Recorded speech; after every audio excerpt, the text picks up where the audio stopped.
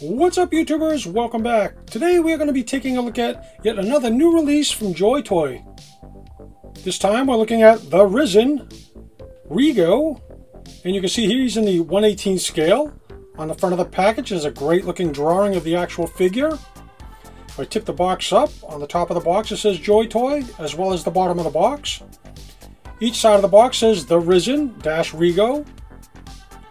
And if we look at the back of the box, you see a great picture of the actual figure and all the contents inside, as well as some of the other product information. Let's flip the box back around, and you'll see it has a flap right here, which is held together by two Velcro dots. On the inside left of the flap, there's an absolute beautiful picture of REGO all geared up. And I apologize for the glare, but you can see REGO the figure, a sword, his jetpack, a footlocker, and in the back there, looks like his armor. So I'm anxious to see what this figure actually looks like, so let's open it up and see what's inside. Here we have everything laid out on the table so we can go over, and my first impressions of looking at this figure is, wow, that's not a word I use too often. We'll go over all the accessories individually, and first and foremost, we'll start out with the included pamphlet. And this says the Risen-REGO. Let me get this into focus. There we go. If I open it up, you can see the figure inside with all the included accessories, and he's actually geared up on the right hand side. If I flip it around the back, it's a disassembly example, which is absolutely handy if you want to take the figure apart and do some customization. I really love how Joytoy continues to include these with all their figures. And I have to apologize up front, I'm using a new camera, so I might have to adjust the focus here and there. Next, we'll take a look at the jetpack that's included. This thing is absolutely beautiful. Got some silver boosters on the side with the cautionary tape wrapped around it. Got silver in the center with the tail wings. White wings on either side. Great detail on the top. If I flip it around to the back, you can see there's no shortage of detail on this side either. And right here is the actual peg to peg into the back of the figure. Absolutely great detail on this, and I'm happy to have another Ariel figure for my collection. Next, we'll take a look at his body armor over here. And this is painted a nice shiny brass color. Nice texture on the front with the armor pads. Got black highlights on the back here. And this is nice and flexible, so I don't think we're going to have any issue getting this actually on the figure. Next, we'll take a look at his footlocker, and this is in a smoky gray color with the caution do not touch emblem on the top. We've seen these before. Great hinge system on this, and that's so you can put all his accessories inside if you need to. Nice detail all the way around on this whole thing. There's that hinge, and I'm really happy to have another one of these in my collection. Next, we'll take a look at the included hands, and let's talk about these for a second. He has two right additional hands for some reason. This particular hand right here is a close grip hand, whereas the right hand on the figure itself is a trigger finger. Grab my tweezers here, and let me see if I can't get this into focus. There we go. Really great looking detail on this, all the way around. Nice detail on the top. Grab the next one, and this is where it gets curious. This actually looks like the same exact hand. I looked at it really close, and I don't see the grip or the closure on the fingers any different than the previous one, but we have two of these. Lastly, he comes with an additional left hand, and this is more of a trigger finger hand for the left hand. See all the great detail on this. He also comes with a set of binoculars right here. Bring these in close so we can get a look. These have absolutely fantastic detail, especially for the size of these. Detail all the way around. Alright, let me grab the helmet. And this is absolutely amazing with the silver highlights and black wash.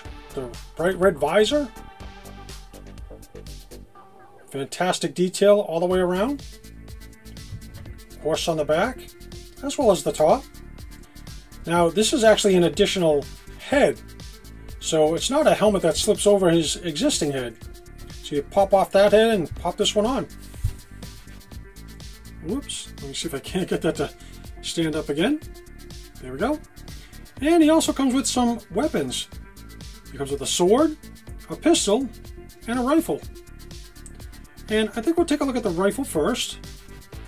This is very futuristic looking, done in silver plastic with a black wash on it, black buttstock and handle. Great detail on this side, and here you can see the black canister or ammo canister.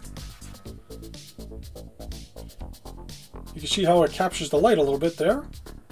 Next, he comes with this pistol, and this is actually a bronze color. Trying to see if I can't capture the light. It is a little shiny, so it reflects the light nicely. I really like how it has the hand grip on the bottom of this. The black highlights on the bottom right there. And last but certainly not least, let's take a look at this beautiful sword he comes with. Get this in close so we can get all the detail on camera. Absolutely devastating looking futuristic sword with the silver blade and gold highlights right there and black handle. It's nice and thick. Great detail on this side too. And I really love how this is the first time we're seeing this sword. So this is a new weapon that we haven't seen in the past. And last but certainly not least, let's take a look at the paint and sculpt on REGO himself. And just like I said in the beginning of the video, wow. This thing is absolutely amazing, and the effort and time that they put into this paint and sculpt is phenomenal. All brand new parts from the waist up, which includes the head and the arms. Let's start by looking at his face. Great looking sculpt on his face, and if I turn his cheek this way, you can see the actual metal on his skull under the skin. Short brown hair. Great looking profile. Moving on down to the chest, you can see all the cybernetics right there. Absolutely amazing detail around the base of his neck and chest cavity. Coming down to his waist, if you look on the right side here, you can see the cybernetics under the skin on his rib cage. Looks like he's been through the war for sure.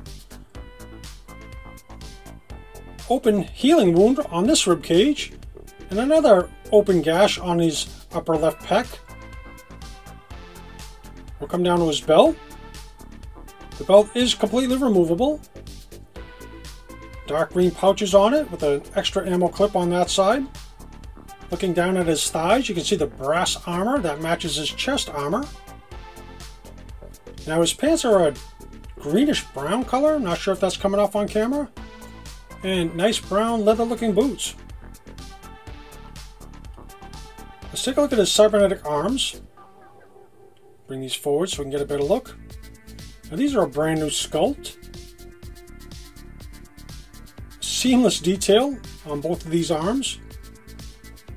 Cybernetics all the way down to his forearm and his wrist and his hand. I love how it ties into the chest cavity. And the same thing with this arm. Same cybernetic arm all the way down to his hand.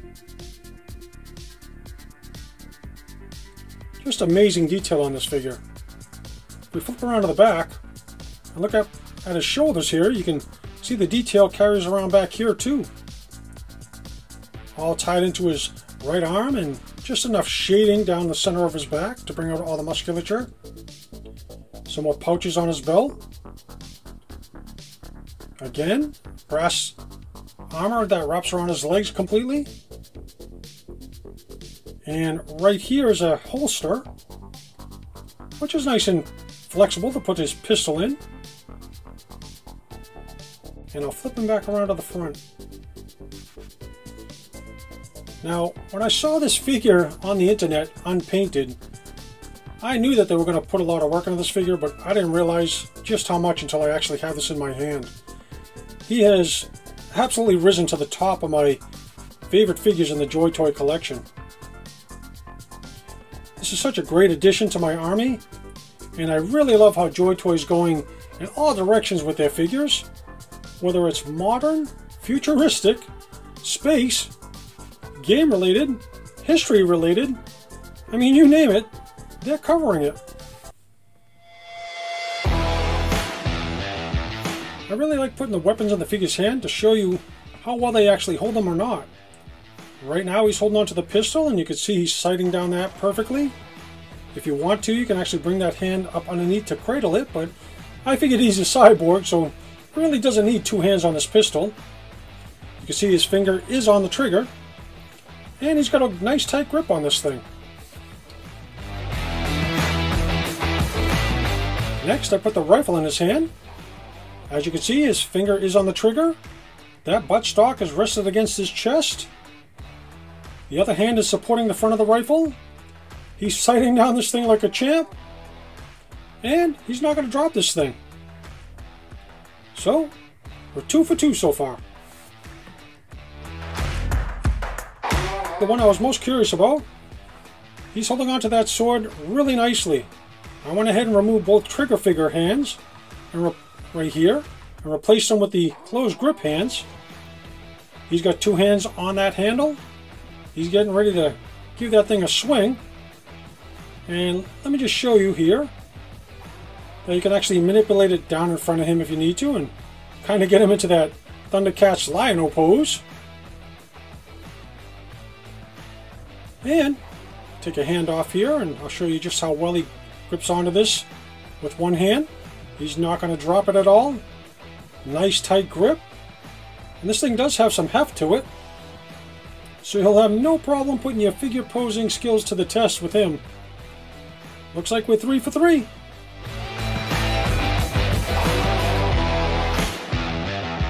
Now before we jump into the articulation, let's talk about the figure for a second. Now, right out of the gate, I've handled a lot of Joytoy figures, and maybe it's just me, but I believe they're using a new type of plastic for at least the entire upper body of this figure. It feels a little bit more flexible and pliable than any of the other Joytoy figures that I've reviewed. And that's actually a really good thing. It's not gummy at all, it's just got a different feel to it. It has a little give to it, if you will.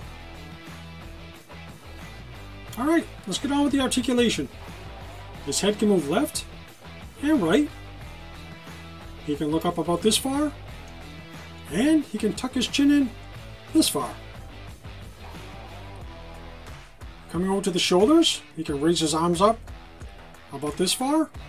Of course, these rotate 360 degrees.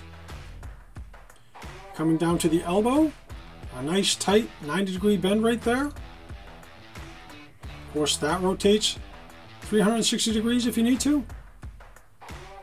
Coming down to the wrist, these rotate 360 degrees.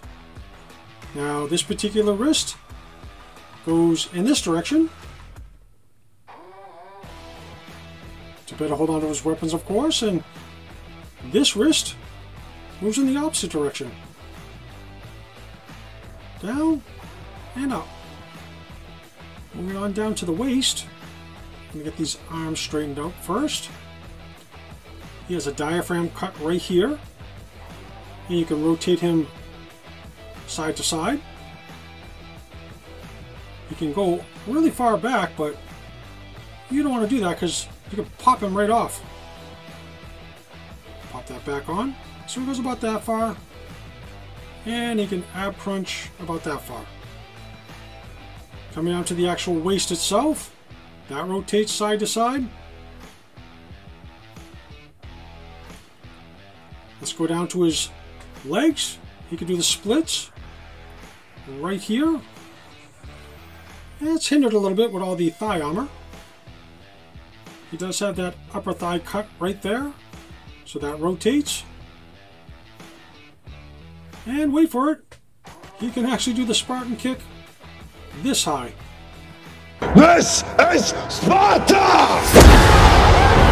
Can you tell I'm a fan of that movie yet? And he's got a double knee joint, which is hindered, of course, by the upper thigh armor. Right there. Not going to get a really great tight bend with that armor on, but let's move down to his ankle. This is on a rocker. He can point his toe up only about this far because of the shape of a boot. Point his toe down this far. And of course he's got that toe articulation, which gives us more than enough articulation to satisfy any 1/18 scale figure collector. Let's wrap up this video by doing some comparisons with other toy lines in the 1/18 scale. We'll start out with the Boss Fight Studios Spartan figure. Next, I'll grab another Joytoy figure from the Spear Army.